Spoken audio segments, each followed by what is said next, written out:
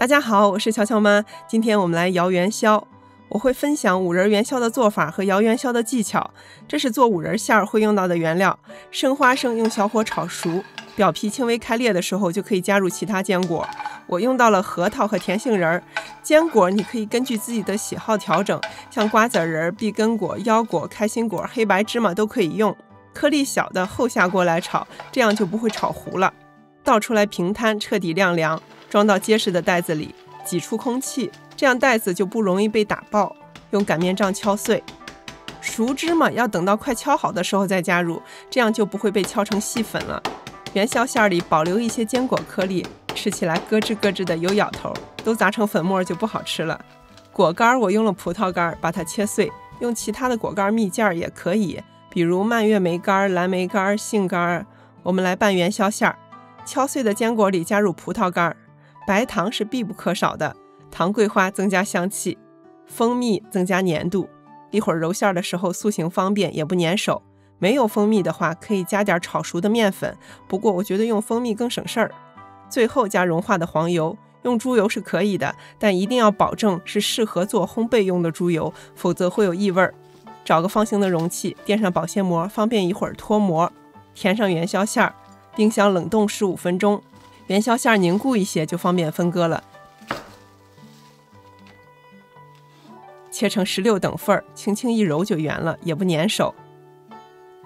再次冷冻40到60分钟，夏天冻60分钟，其他季节时间短一些。冻结实了就可以摇元宵了。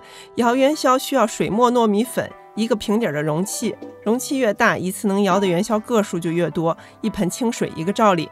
用我的方法摇元宵，你还会用到一个圆球。先加一半的糯米粉，把冻结实的元宵馅沾下水，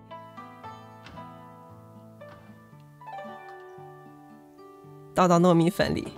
你看，如果直接这样摇的话，元宵在盆里的运动轨迹不是很平稳，时间长了还容易长肱二头肌。所以我摇元宵的时候会在盆底下垫上一个圆球，一方面可以支撑盆的重量，时间久一点也不会觉得累，另一方面可以让盆的运动更容易控制，粉就不容易飞出来。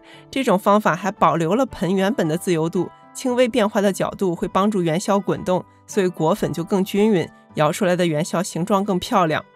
平底容器的好处就是元宵沾水后不容易粘到一起，摇的时候可以慢慢摇，比较惬意。大约摇15圈左右，当元宵表面不容易沾粉了，就可以再次浸水了。把所有元宵都放到罩里，再一起来浸水，每次浸2到3秒，一定沥干多余的水分，再往盆里倒。太多水分会让盆里的糯米粉结块，往粉里倒元宵的动作太快，可能扑腾起来粉末；动作太慢，元宵球容易在水分的影响下粘在一起，所以力度要把握好，争取让元宵在落盆的一瞬间是散开的。偶尔有1-2个粘在一起也没有关系，用手把它们分开就行了。盆里粉少了就再添点新粉。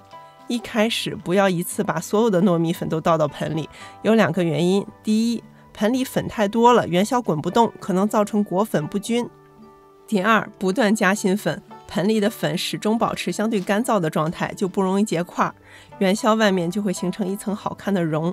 摇元宵难免会有一些粉飘起来，所以最好提前把台面上其余的东西清理干净，这样最后容易打扫。也可以盖上盖子或者盖保鲜膜来摇，这样就彻底杜绝飞粉的问题了。摇元宵这一步本身没什么技术含量，你要是还会摇呼啦圈，那你就是摇元宵的高手。可能造成摇元宵失败的最主要原因就是元宵馅太软，馅没有冻结实，或者摇到后面开始融化。在摇元宵的过程中，馅就可能变扁，这样元宵上的粉就会开裂和结块，后面就不好操作了。所以只要你的元宵馅足够硬，摇元宵就是一件轻松愉快的娱乐活动。浸水和裹粉的步骤一共重复10次，多一次少一次也没有什么大影响，最终滚成核桃大小就做好了。元宵的个头要比汤圆大不少，它的质地也比汤圆更结实。我们来煮元宵。水开之后，用漏勺顺到锅里，这样不容易飞溅烫到手，元宵也不会摔裂。盖盖子焖煮2到3分钟就浮起来了。水沸之后点点冷水，浮起来再煮4分钟就熟了。碗里点点糖桂花，北方元宵皮的口感更加的 Q 弹，它和南方细腻的汤圆皮相比各有千秋。你看，我们的元宵馅里是有果仁颗粒的，咬一口咯吱咯吱的，坚果的香味儿，果干的香甜，再加上内糊外硬的糖桂花香味儿，一口下去满口香甜。谢谢大家收看，我是巧巧妈，祝大家元宵节快乐。